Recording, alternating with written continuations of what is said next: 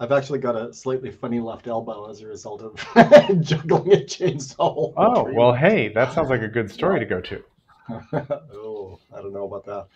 I Um, was trimming an arbutus and had had climbed this darn thing, and it had it had gone off, and I was pull starting it, but for some ridiculous spontaneous reason, it seemed to make sense to use do the pull start with my left arm, which instead of my right because of the shape of the tree. Anyway, it turned out that was the wrong choice, and I managed to pull something in my elbow. at least you didn't like yank the chainsaw over onto yourself and into Correct. bad situation. So, Correct. No amputation. how is everybody? Good, good. Um, I'm just wondering, any thoughts on the Apple Vision Pro announcements? Did you look at them, catch up, anything like that? Yeah, I mean, I think it's a smart design. I think it would be a lot smarter if it wasn't a virtual view of the outside, right? I think like that sort of, especially because like that was not clear in their advertising. I think the persona thing's a little goofy, right? There's your chunk of your face virtually rendered on the front of the thing. That when I read that, I'm like, whoa, wait, what? Yeah. I had thought that like it was a see-through in the first like few iterations I was looking at the stuff there. But I think that like the mechanism of having the cameras in the device, that's really smart, right? The biggest obstacle is nobody can use a device unless they have a huge amount of room normally, because you have to hook up all the cameras to detect you, right? You don't need that. Awesome. That's a cool idea. I thought it was really interesting that they stuck an M2 chip in there. That's basically a full-on MacBook. We'll see if it doesn't burn people's faces off. Yeah, yeah. Maybe people will show up with a little M2 brand on their forehead. But yeah, I mean, I think like it's probably the first one of these devices that's a step in the right direction. And I think like the concept is a good concept, right? Nobody wants to sit and knock off Second Life without legs doing meetings. Whereas like placing it within the context of, hey, you're just pulling up more windows inside the real world, or you can enlarge a window or close a window. Like all of those mechanisms I think are really cool. It'd just be a lot more effective if I wasn't reliant on the cameras to make sure I didn't trip over my own feet. Did anybody manage to sort of count the cameras on the device? I don't know how many cameras are facing inward, but I imagine it's one per eye at least, because it's eye tracking like crazy, apparently really accurately. Then there's two, I think, two downward facing cameras, one under each eye for your hands to catch gestures. Then there's at least one forward facing camera, because you can use this as a snap goggles. Hey, Flancian, having trouble hearing us? All right. Come in, Flancian. And then it has a LiDAR camera of some sort also, forward-facing. And I may be missing a couple cameras. I don't know. 12 altogether. 12? Oh, wow. 2 forward-facing, 2 downward, 2 side, 2 true depth, and 4 internal infrared plus 4 LiDAR. internal plus LiDAR. So is that 13? Because you said all 2s. 6 to 13, yeah. The thing I'm reading doesn't count the LiDAR as a camera. But I would sort of lump it in there. That is also, it sucks that I was just gonna say. Also, though, it sucks that it doesn't work with glasses. Wait, what? But I think Zeiss or somebody is going to make lenses so that you get custom eyepieces to your prescription if you need glasses. But you can't wear glasses and have the headset on, right? No, but like other VR devices have figured that out by like giving you adjustments to the screen, right? Yeah. And the screen position. But here you're gonna have to buy essentially a separate pair of prescription glasses for you on top of your $3,500 device in order to be able to use it if you have glasses. And apparently, some conditions it doesn't work on at all. So like, it was reported. I haven't seen them reporting it, a bunch of people reported that like astigmatism can't use it. It can't What? track the eye properly. No, Yeah. come on. That's what I saw multiple people report rather. Wow. But it has something to do with like the eye tracking process, apparently. That's interesting. 13 cameras. I'm okay with it. So the way to say it is not that it doesn't work with glasses. It's that you get to buy your Zeiss inserts. Well, that means You get to buy Part of the- another pair of glasses. that means you don't get to wear. That means it won't work that you just slap on any device. You have to actually have one that has your lenses in it, right? Yeah, I've got an insert for my scuba mask. Yeah, yeah. It's just the price of admission of using a fancy, you know. I'm okay with that. I don't expect my scuba mask to fit these glasses. Anyone else with opinions on the Apple Vision Pro announcement? Well, indeed, when you order it, you scan your face with some sort of iPhone app, so that it can so that they can custom manufacture a face sucker for your particular visage. Oh, wait. So on ordering, you send in a face map? Yeah, I think that's how. What's his name? Oh, Marcus, I didn't know that. Says. Yeah. Wow. I I thought that was part of it when you initialize it. When you get it, I thought you do a face map in order that it can present your face. I didn't think that they were manufacturing anything custom per individual. Okay, yeah, no, I've only seen one piece of information with regard to that, and it could be that I misinterpreted. I do believe it's part of setup so that they can poorly face map and lip sync you for your avatar and for your outbound imagery. But the idea that it has a display on the outside,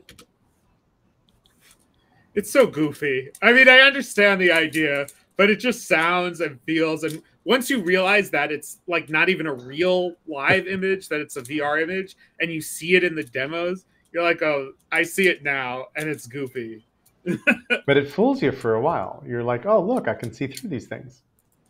Yes, that's a artifact of very smart video direction. Yeah. I don't think it'll be that way when you see someone wearing it. I'm looking forward to the apps that let you manipulate what your pupils look like. You know, like lizard-like reptilian. I want sheep pupils. They're just really eerie.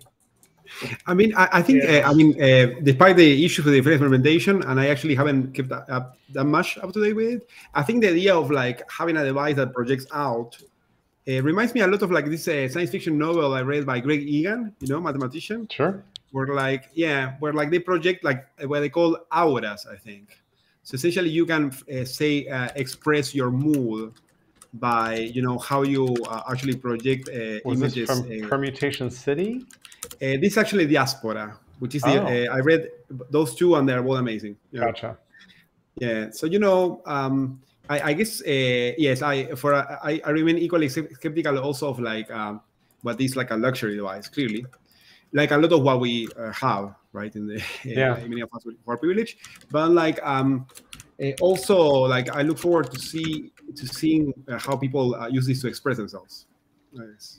Yeah, I also do wonder how like it's going to change some of the acceptable behavior in Zoom chats, right? Because right now is that really acceptable? We actually have someone at my work who like goes into all the Zoom chats with like the emoji mapped thing of a panda bear. Like it's weird and noticeable. I do wonder if like having dead-eyed VR versions of yourself is going to become acceptable to Zoom chats, and then like, what does everyone do it regardless of whether they're in a face thing or not? Like, I don't know. It just reminds me of a couple of years when like Zoom had just started. I was like working on stuff that had me pulled into a bunch of boring meetings that I didn't want to be in, and I needed to be there to like listen for my name to be called, essentially. Right. And all of my video I do in here at home, I run through OBS. That's what allows you to clip out the background so you can't see the fact that I live in a tiny New York City apartment and I'm surrounded by the sink directly behind me. I mean, it looks lovely. Just the books are like sort of like on the same topic. It's like knowing you a bit by the books. So I love that, I have to say. Yeah, I like having the books as the background. But when I was in the boring meetings, the thing I could do with OBS is I just recorded a loop of me looking attentive. Yeah, exactly. And played that back and went off to do something else. Hey, look, he's an animated GIF. Yeah, basically that's what it is. I mean, obviously, like if I went around saying that I was going to do that, that wouldn't be acceptable. But we're basically talking about a device that does that automatically. I mean, nobody's going to know unless you fall asleep, right? That you might be doing something entirely different in the real world. Then you could have the name recognition and poke me in the side subroutine.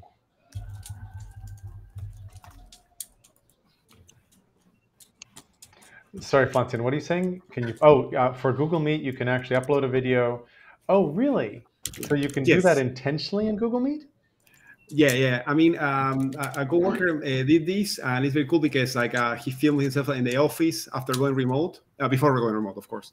And then at some part of the video, he actually does like this and like looks over his own shoulder. Good effect. Yes, in a loop. That's cool. Yes, but like I don't want to like have a like commercial solicitation here. Hey, Michael. Yeah. And I want to say quickly that I may not stay the whole hour because I have a fever. So by the way, yes, please excuse me. Oh man. Feel bad. Yeah. So I may just like go out and like quickly crash. But yes, glad to be here, just listening. All right. I was reading something about the Apple Vision Pro this morning, and the Meta's headset was $1,500 and nobody bought it. And this is more than twice the amount. And unusual for Apple. Usually when Apple does an announcement, they ship, like you can kind of click on a button in a month or so and order the thing. This ships next year. And I was like, that's just really weird. So between the like crazy expense, and the expense makes a lot of sense given how much technology is in it. And I think there's so much technology in it because they elegantly solved a whole series of extremely thorny problems about, hey, how do we control this thing? Oh, forget controllers. We're going to do gesture recognition. Oops, okay. How do we do that? Well, I think it's... Oh, yeah. I think it's more than that, though, right? Like, the price makes sense because the Oculus Rift was $1,500 for a device that did nothing but plug into your computer and map your movements against a bunch of expensive cameras around your house, right? Mm-hmm. The difference with this is you are actually buying a full MacBook that just happens to sit on your face, which I think makes the price go down a little easier. Like, if I didn't have to worry about the prescriptions, maybe I would consider that because I'd buy a MacBook.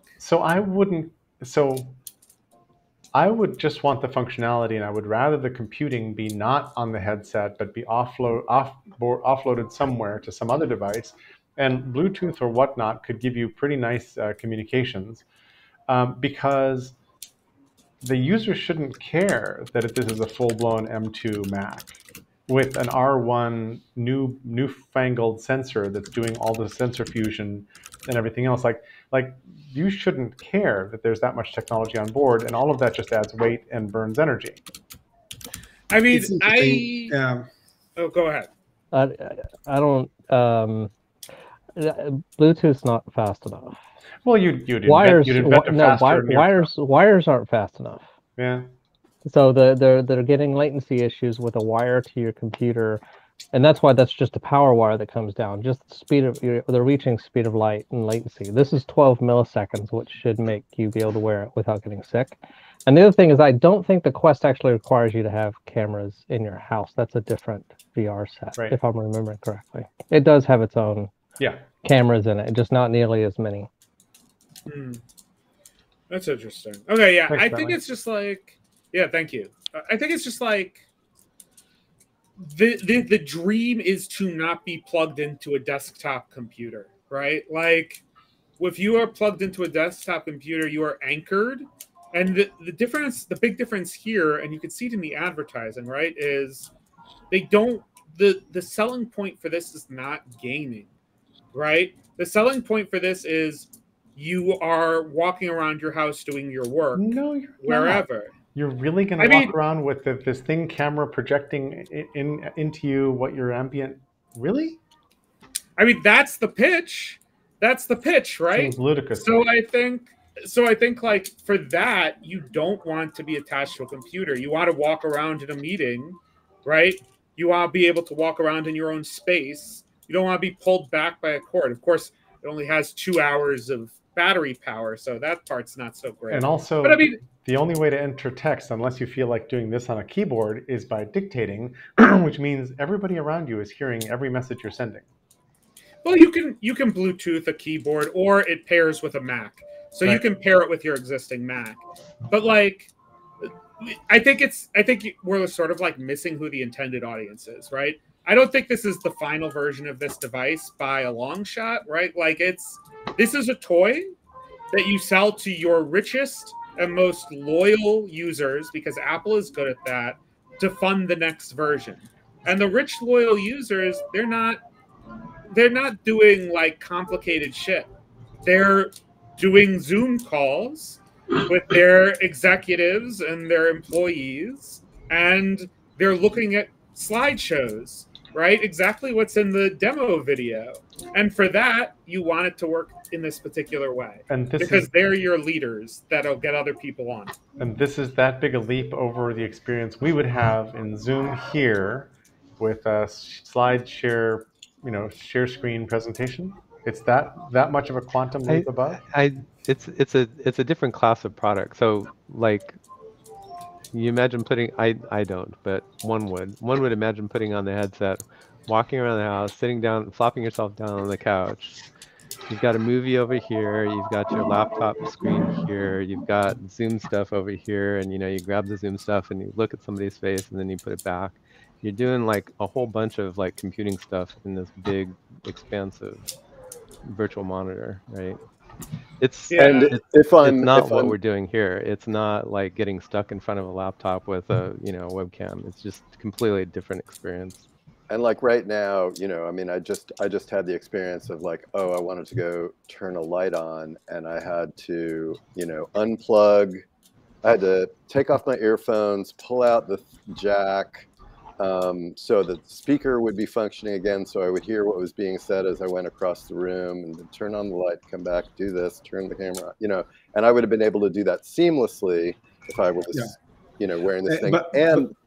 Another thing that I just wondered about in relation to that, I didn't see the demo, but did I gather that, I mean, obviously, if there were an external camera on me, it would be seeing me wearing goggles. And there's an AI generated, well, I don't know if it's AI generated, but it's, a generated image of you as you would look if you weren't wearing the goggles when you're on a Zoom call. Yeah, that's part of the pitch. Mm-hmm. Yeah. I mean, I do think like the price is intentionally higher, probably higher than it needs to be, because they are pricing out all but their intended audience, right? And then once you get the intended audience on there, they're gonna influence others to get on there. One of the comments I said, and the choice architecture. Sorry, go ahead, Michael. The choice architecture is such that you say, like, this thing is $3,500, and then they come in with the mass model that's only $1,500, competitive with Oculus, and everybody's going, oh boy, Apple's got this thing now that's like less than half price. Whereas if they'd come in at the same price as Oculus, it would have been An interesting comment I saw go by was that this is the Apple Lisa version of the technology. That the Lisa came in at $10,000, the Mac came in at $3,000, and a whole lot of stuff got done in between the two, et cetera, et cetera. So that's not. And how much was the Newton compared to the the iPod or the iPhone? Yeah. I think it's more than that, right? I think like they are so it's so focused on anything other than gaming applications, right? So I think what the sale pitch is, right? You sell this to it gets sold to your boss, and they show up in your next meeting as a virtual person. And then you want to imitate that, right? Like, I don't know if you saw the lady who took over Twitter, right? She led Soul Cycle classes in the office, and if you wanted to get a promotion, you showed up for the Soul Cycle Holy class. crap! So, so this is the same sort of thing, right? You give it to the bosses, and then everyone else wants to parrot them, and that's how you sell it. Wow. So I think they're playing in the same space as Meta. Oh dear God, as Facebook, sorry, and their whole metaverse play, where ultimately where that's presumably headed is, people logging into the office, people being really remote, yet getting to enjoy one another's presence in a virtual environment, right? Yeah. Presumably that's where we're headed with this stuff. The right original- now. Yeah, this is about kicking meta in the gonads. That's what this is, Indeed. right? Indeed. You look at that experience that they demonstrated here versus the meta experience. Why would anyone even want to consider the meta experience now? Nobody wants that. Nobody ever wanted it, but now you've got an alternative. Who And wants to and go that to a meta party at experience- Suck's place? Yeah, the meta experience of this sort of like, I don't know how to even describe the level of the graphics that the limbless Zuck was, walking around in. I thought it was really interesting that people were saying that this is the first time that Apple's introduced a product where the CEO has not been visible using the product. When Cook did the Apple Watch and when Jobs did, iPhone, all those things. And I think one of the reasons might have been how like obnoxious and stupid it was that Zuckerberg featured himself in demonstrating, his vision of the metaverse. Like, oh, there's something we don't want to do. Yeah. And I mean, they've done practice with the really high price point for selling it as a luxury item before, right? The first iWatch, they had models that sold for $10K, right? You price it like a luxury item, you treat it like a luxury item, you sell it like a luxury item. So let's say they cut the price by 3/4, and they triple the battery life to 6 hours, and make things faster, lighter, brighter, whiter. Is it still something you want to use for anything more than a couple hours in a day for some special occasion? Is this something you're going to actually strap on in the morning and wear? I mean, it's so hard to tell, right? How heavy is it? How hot is it? I just can't imagine wearing a thing all day. I mean, I wear these when I sit and have to read. Other people have to wear glasses all day long. Okay, good. Yeah. But this is really different from that. It feels to me like not exactly the same, but it's a similar kind of question to, I'm used to my desktop. Why would I carry this little like tablet thing around that has no keyboard and a tiny screen? Why would I do that? What I can see myself using this for about 10 minutes and then throwing the thing away, right? And what we do nowadays is walk around with our main device often being this little tablet thing. And once in a while we get to dock at a desk with a keyboard and all that kind of stuff. And so it's not that you use an iPhone for 8 hours at a time. I can actually use this desktop for 8 hours at a time, but you use it like continuously a little bit at a time for the whole day and the whole night and the whole day next. It's like it lives with you. It's part of where you go to interact with the world, right? But agree with everything you just said, except directionally, the smartphone is smaller, lighter, cheaper, and eminently portable, and it gives you the power, almost all the power of the big except device. that the face hugger lets you immersively experience a 3D world that you cannot experience anywhere else. Right. How much would that weigh? So really, the 3D experience has to be really compelling, and I have not seen that yet. Flunson, go ahead. You wanted to talk. No, precisely. I guess what Peter made the point, as in how much will the world being projected weigh? In particular, if you only reduce it to projecting, say, 4K screens in every direction, including the ceiling, which is like I guess, a dream. How much those displays will weigh. So maybe this is the argument for virtuality. Changing that calculation. Yeah, and I mean, I do see, like, if it's not too heavy and it's not too hot, right? I have a giant screen here at home.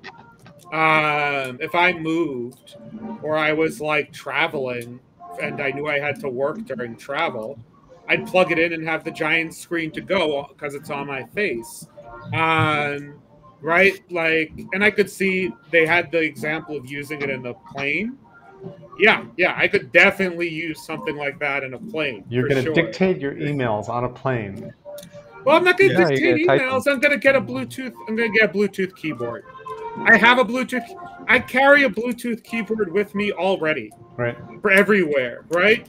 Like, it's fine. I carry one that connects to my phone, and I carry one that connects to my laptop, and I put the laptop on a laptop stand whenever I know I'm going to be, like, more than a couple of days, and I have to work from home, like a hotel room.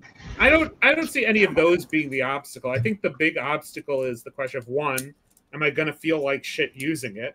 For whatever reason, motion sickness, it's too heavy, it's too hot, whatever. And two, like, how does it evolve into alternative pieces of itself, right? Once your boss has a virtual self in the meeting, everybody's going to want that regardless of whether you're wearing a face hugger or not. And once anyone gets used to the idea of using hand controls to work at stuff, right? You're going to be plugging in the next version of your camera that we're looking through right now is going to be like setup that lets me do stuff like this while during the day. And that would be great. Like, what happens when you get repetitive motion problems? It's because you're stuck in keyboard and mouse position. I have a tablet I use for when my mouse hand hurts, and I don't even use it as much as I did when I was in my college years, right? So, like, an alternative control system that they're prototyping here, that's going to go far. It doesn't have to be strapped on your face. Mm-hmm. It's about the pieces, I think, more than it is the whole. Flancian, then Michael? You had raised your hand. Yes, thank you. I mean, no, just to say, Adam also said it very well. Like, so just, I think and what we've been going towards is like the implication of the technology, if it works. For example, like I said, like, 4K displays everywhere. Maybe not be there yet, but if we can extrapolate and have a relatively high confidence that will be unlocked next year or so on, I guess it just remains interesting the social implications of that. In particular, as we hopefully get cheaper and more open alternatives and so on. As the hardware gets commodified, that's one thing. And the other is, like, I don't know if I saw this. I don't see this mentioned as another use case, but recently, unfortunately, someone I love had to spend time in the hospital, and it was really, really boring. The mobile phone, connected her, and to an extent that actually made me think of previous hospital stays and how the internet everywhere has changed things.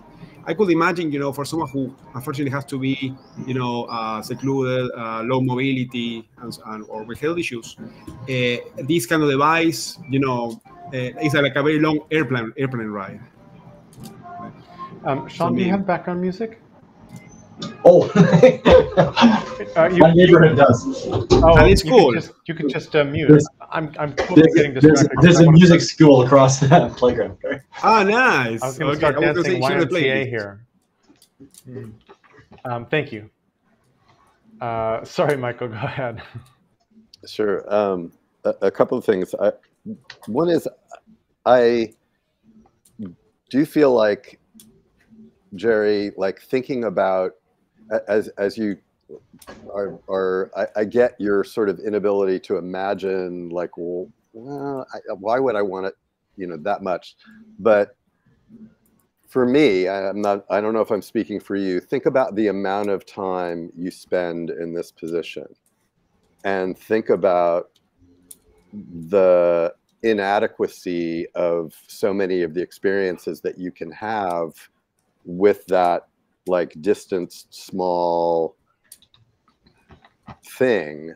And like, if you're thinking about it as an alternative experience to that, as well as an alternative experience to having to sit in one place tethered to your desktop without being able to walk around with a light keyboard, and the combination of those two things both being better, I think will lead people to spend a lot of hours, some strong combination of the hours that they spend, with this thing in front of them and sitting at a desktop.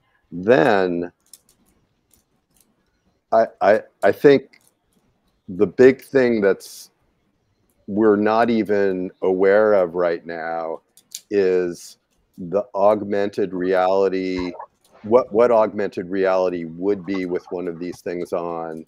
That the closest thing we have is when we're walking around with our handheld device and we read a QR code to find out something about something, or we recognize a plant, or we do all those things. There will be so much more of that that's possible when you've got these goggles on.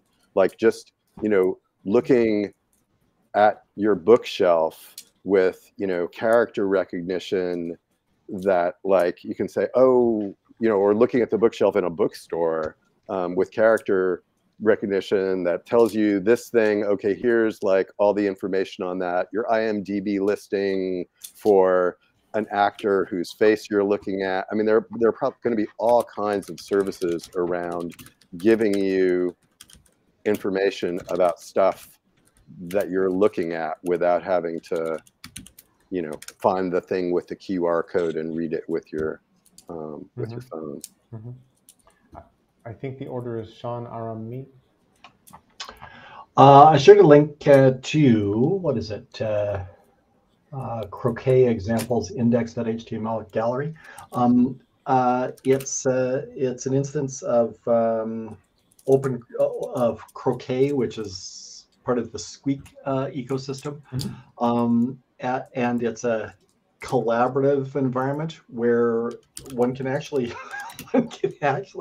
go through the door behind you when you enter. Anyway, you can go into the adjacent sort of factory floor area, and you can actually collaboratively code in the Squeak environment and manipulate the simulation, the factory simulation that you're walking around in. And I'm just gesturing here at this whole space, pun intended, of new collaborative modalities that are available through that kind of metaphor. And have we had experience with, what is it called? GatherTown? Several of us have been in GatherTown meetings. Yeah. Yeah. Yes. That's a very 8-bit sort of yes, very cheesy gesture at what might be possible, right? And so one can start to get a sense of what could be cool about VR gatherings with GatherTown, but only just a tiny hint. I think Croquet does a better job. Over. Thank you. Aran? Yeah, I also think that there's I think people underestimate the value of, there's not really a good name for it. I'm going to just call it a third screen. A third screen in their environment in terms of giving them other methods of interacting with computing power, right? So we have our first screen, and that's our computer, and that has a very stationary effect, right? Even if you have a laptop, you're rarely moving around, and if you are in some place weird with it, you're probably going to be very uncomfortable because despite being called a laptop, it's really not made for your lap. And we have the second screen, which is your phone device, which is fine, but very limited. Even if it's very powerful, the systems that run on phones make it very difficult to really use them to get things done outside of a very small subset of things that are involve typing, right? It's basically typing stuff. And even then, it's not great for typing stuff, but it's fine, right? And I think like there is a very high value for what I think of as like the third device, something that is lightweight, that is portable, and that is fairly high powered, right? That's sort of where like MacBook Airs sit or are trying to sit somewhat successfully. Or I don't if you remember, like there used to be like the mini book trend that was around for a couple of years. I think I still have one in my closet where you get like laptops that are like this big by this big. And then like I recently got a Steam Deck, which is like 10 times more powerful than my desktop computer and only slightly bigger than a Nintendo Switch. Is it a cyberpunk thing, a steampunk thing with like, do you have to stoke it with coal? No, it's the company's Steam. It's a gaming company. Oh, okay. Right? Which is I'm relieved, actually. It sounds less dangerous.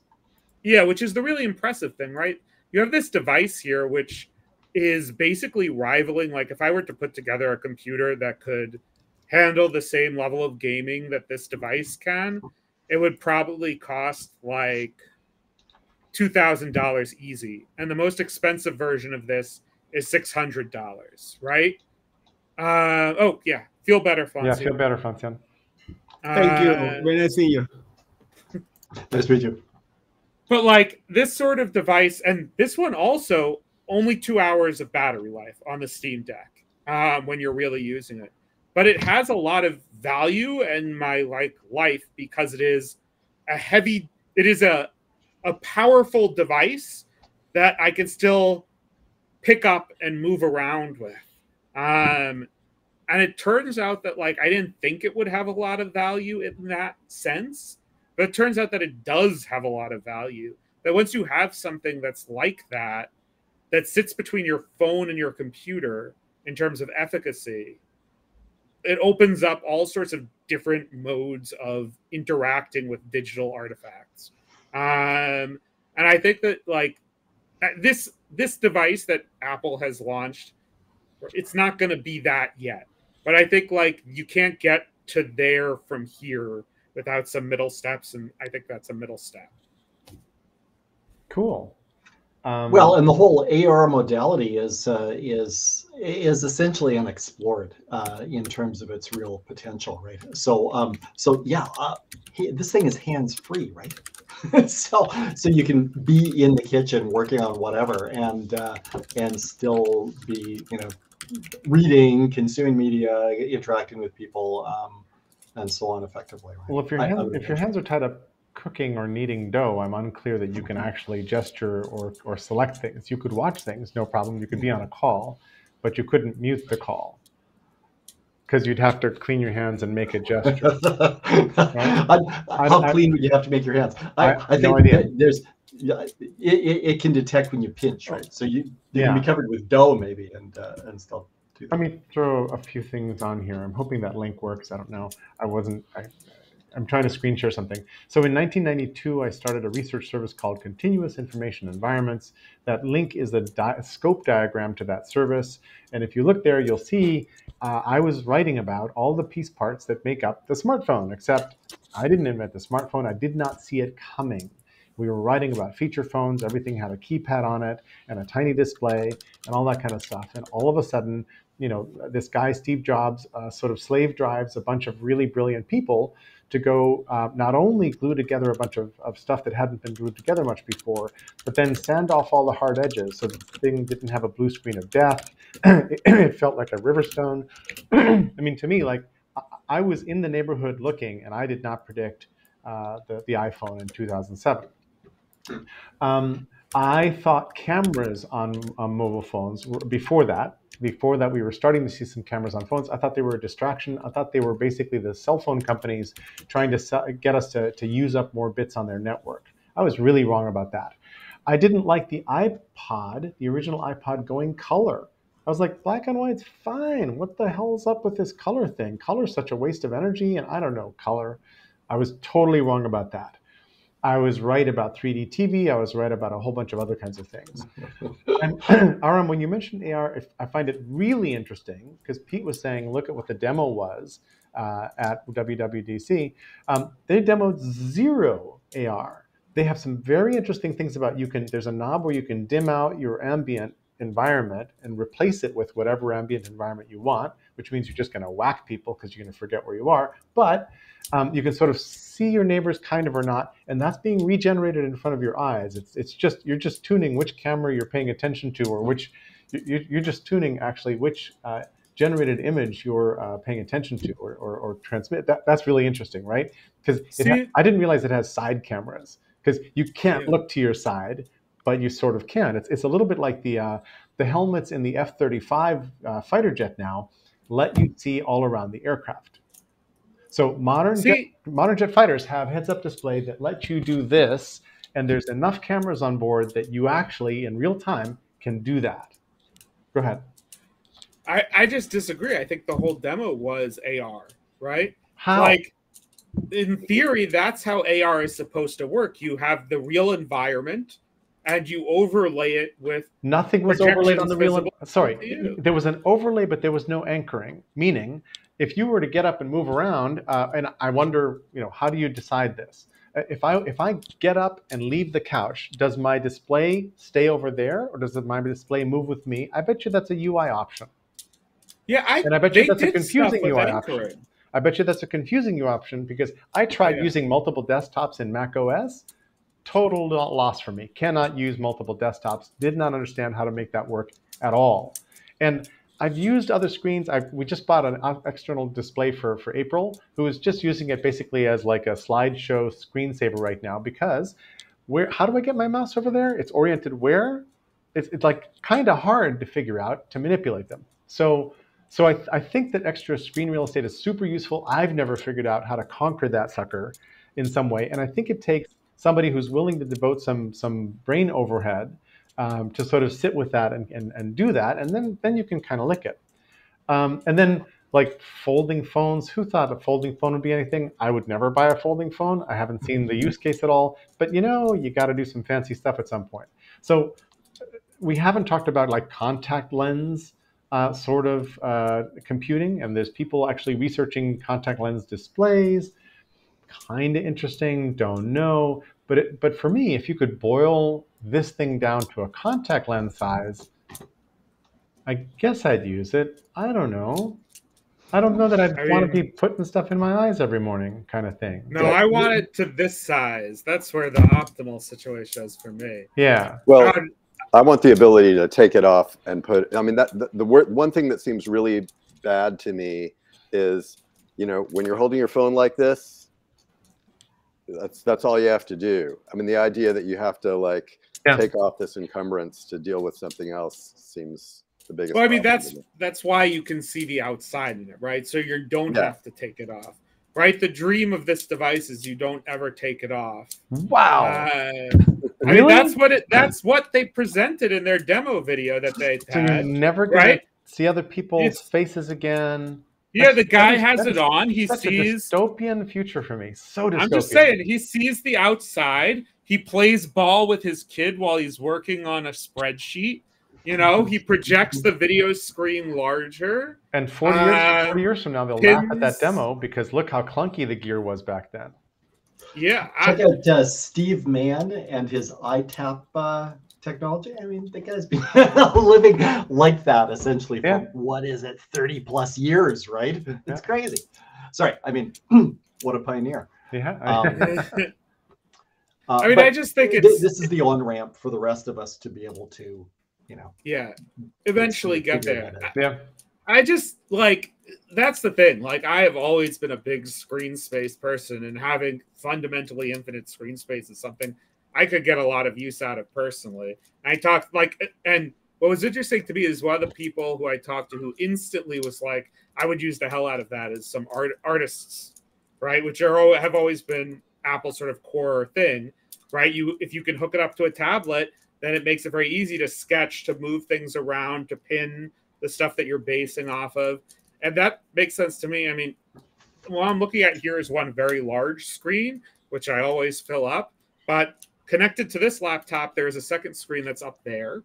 And then on the other side of me is another computer with 4 more screens. Four more? I fill them up. So Yeah, of varying sizes. So right this minute, you've just described you have 6 screens in front of you.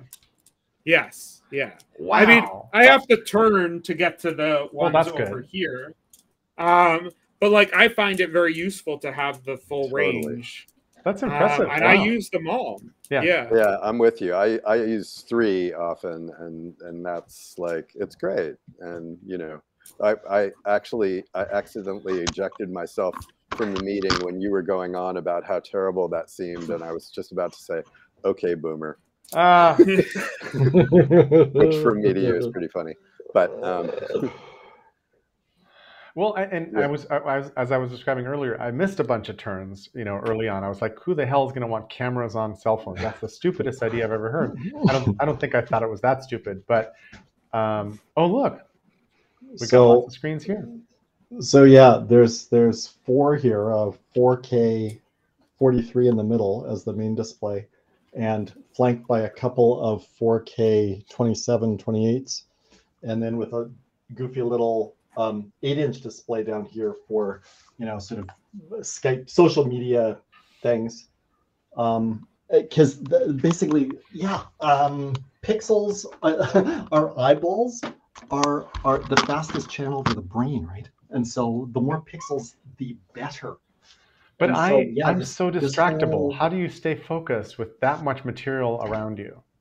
How do you stay focused? Yeah. What you have to do is perform tasks, basically task switching, to jump around between Which means windows. different desktops?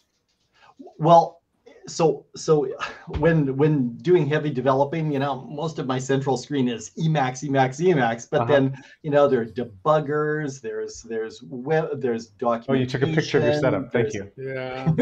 there's you know, the interface that I'm actually working on. There's, you know, so there's at least, you know, 5 or 6 different domains of information that are needed. And yeah, when one is dealing with rivers of code, well, you want to see it. You want to see everything in scope, right?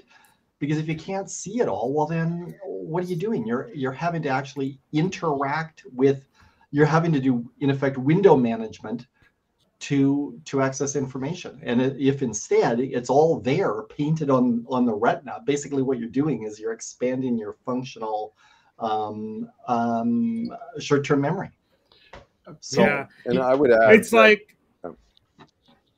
I was just going to add a really great example of this, if you haven't had a chance to use it yet, is the Arc browser. I just got an access code for it, and it instantly clicked for me. And the biggest feature that instantly clicked for me was, one, space management. So you can have a bunch of tabs in one space and then dismiss them and go to a different space. But more than that, right? Like, here, let me switch to something that it doesn't matter. You can see my anonymization code I'm working on for work. Right. So like, here is what it looks like when I'm working on, right? So there's, I'm building like a tool to anonymize Facebook events here. Right, so I can split it, and then if I need to check like the Facebook documentation, I'm gonna make this bigger, and then I'm gonna just go and oops, that was the wrong one. Right, Gentis here, and then add another window here. So Arc lets you tile different things together? Yeah, right. See, so now I can do that, and if I need to switch back to my tickets, looks like FedWiki. There's my tickets, right? I can look up documentation on its own thing. And if I want to take a break, there's a different space here for like fun stuff. I can go check my Blue Sky account, or it was just somebody recommended this thing to me. But one of the cool things is like when it's a new window, it pops in a little thing. You can choose whether, right? Like it's all like tools for window management. because yeah, you want to. I don't know. I want a lot of stuff in front of me. I know it ain't for everyone, but for me, it's great. So yeah, this 3D metaphor makes it possible for us to basically combine the memory palace to instantiate the memory palace, right, as a means of access to the data that one. So one can task switch. So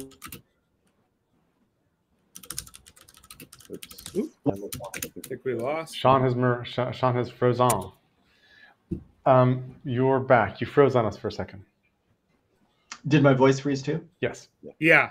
Oh, how awkward. So basically one can tool around in a 3-space rendition of one's memory palace to get to localize one's information access. I mean, Walk over to the shop, walk over to the kitchen, walk over to the collaborative, walk over to the OGM room, right? Are you talking about like the screens as manifestations? Yeah. That's the thing I was going to say is like, when I have multiple screens, I can concentrate better because I can concentrate completely.